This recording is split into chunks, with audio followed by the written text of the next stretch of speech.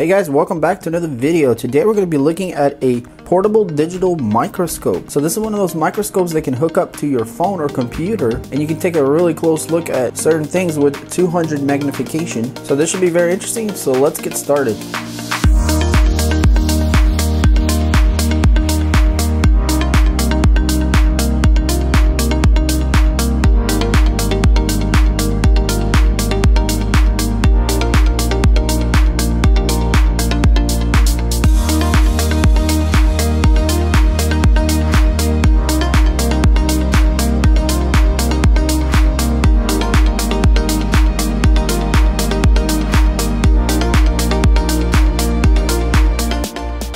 Alright, so this microscope is made by a company called Teslong, and this is the box that it comes in. So here in the back looks like we have what's included inside.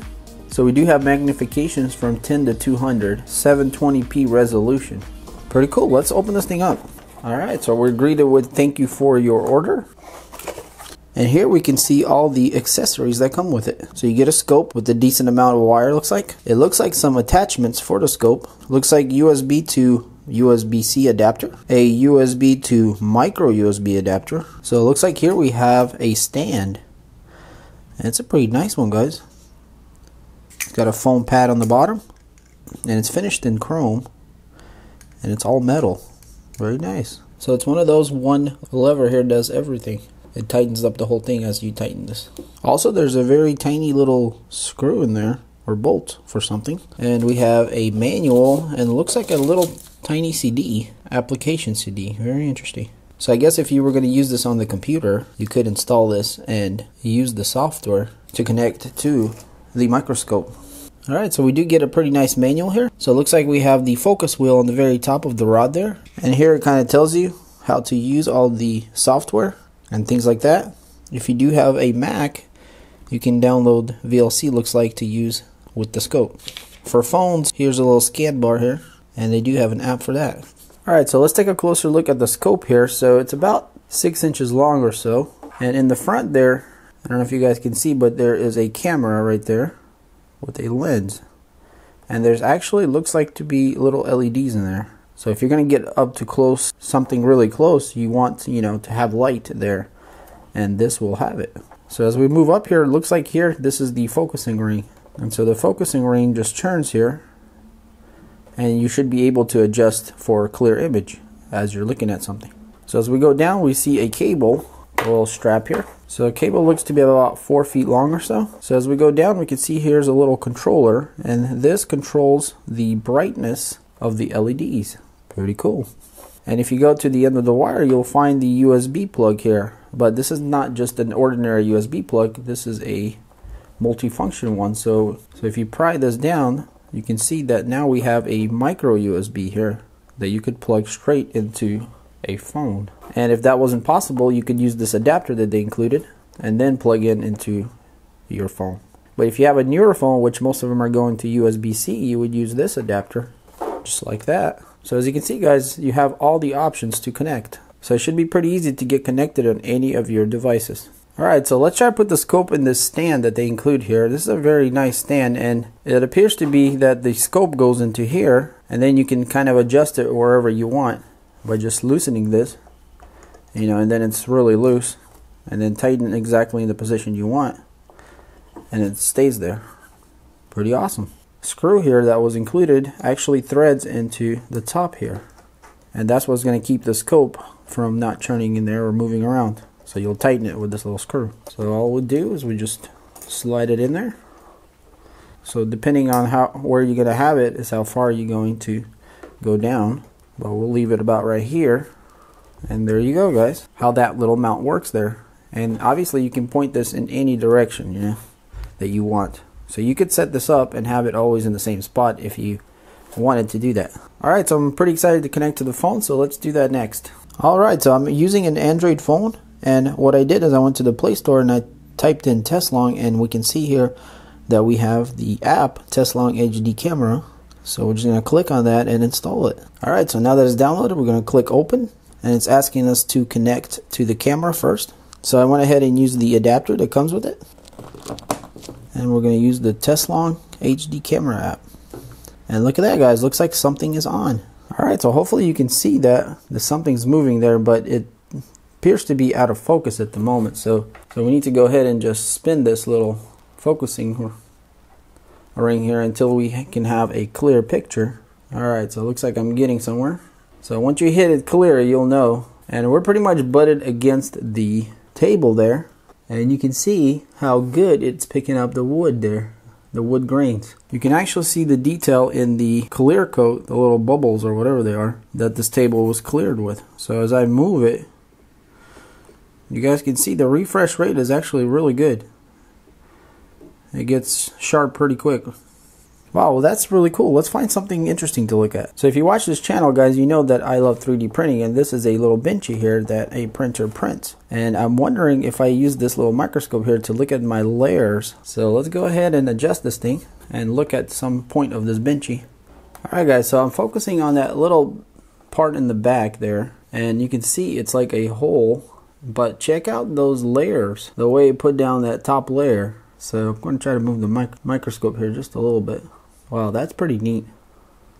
Let's move up higher here. Kind of want to see what's on top of this roof here. So every time you move it, guys, you will have to focus it. Alright, and here we can see the layer lines on top of the roof there, and how the plastic there was melted together. And there's that corner right here. Wow, that is amazing how close that you can get to this thing. So you can see, guys, right there we're at the corner, and that's what we're looking at. Wow, this is a really fun microscope here. I can totally see a bunch of things you can do with this thing. So one of the things that we haven't looked at is the little adapters that come with it. And there's 4 of them, looks like. So we have like this funnel looking adapter where it gets thinner at the end. And then one that's even more tapered. So if you wanted to, you know, look into something really close and block the light around it, you know, this could definitely be what you want maybe. Here we also have a mirror adapter.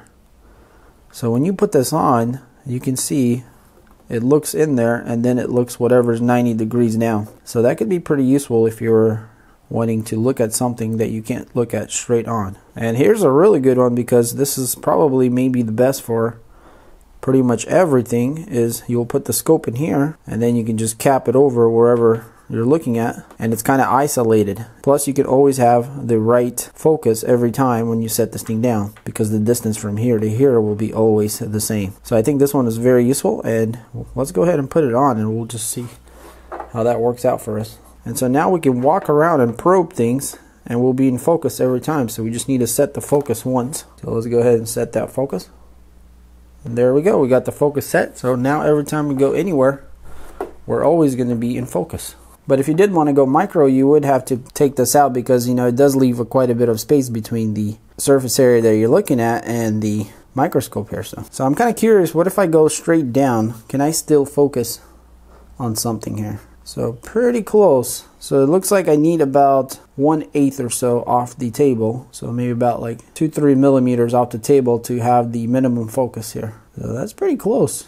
And you can see, guys, that my hand is shaking there, and I'm trying to hold it as steady as possible. And that's what this stand here is for. So here you can see we got it adjusted just right, and that's the gap right there, you can see. So yeah, guys, you can see that is the pen that I was writing with on the paper there, and that's how the ink's laid down, which is really crazy. But yeah, that just blows my mind.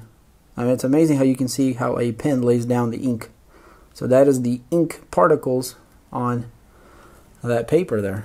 So here's my phone case, and I'm wondering if we can look at these carbon fiber. Not sure if that's real or not, but I'm kind of curious of what that looks like. Set it up here. So I raised the scope, and now I'm just going to lower it slowly until I can see the fibers.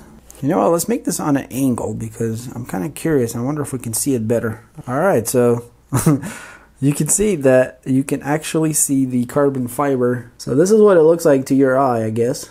And then if you put it under the microscope, that's what it looks like. So you can see the individual little strands there of whatever, however that was made. Looks like maybe printed, or I'm not sure how they would make this. But that's pretty amazing of how you can see the individual little lines so close.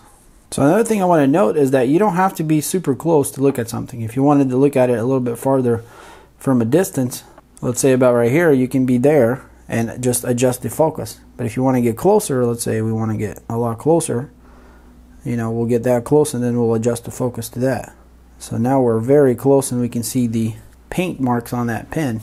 So here we have the number 8 and the phone number. We can get even closer to that, I think. And there you can really see the number 8. So this is a really fun microscope, guys. I can totally see kids enjoying this, and even adults, you know. I can see that how most people can enjoy this kind of microscope, because it really gives you a different view of everything. And if you work on like electronics or even small things, or if you just have a hobby where you have really detailed work, this could be a very valuable little tool here. So the design is very attractive. It's all chrome here, so nothing's really plastic. They give you this really nice stand to set it up. So, and I haven't really played with this light, but it does have a light where you can go brighter or lighter here. But you can see the outer exposure kind of compensates for that. But I just keep my light on about a medium, and it seems to do pretty good overall.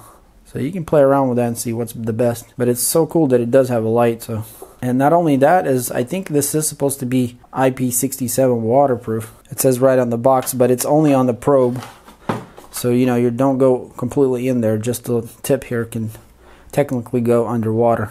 So you can really get creative with this thing and look at stuff. And it just seems like a really fun little microscope. And I think kids would enjoy this because it would be very educational for them. And with their curiosity, they would love to put things under there and see how they look like. Alright guys, well, I'm giving it a big thumbs up for this microscope. And if you're interested in a microscope like this, I'll leave some links in the description. It's from Amazon, so check that out. And if you want to see more videos like this and you're not subscribed to this channel, I do a lot of reviews, so hit that subscribe button. And as always guys, thanks for watching, and I'll see you on the next one. Peace.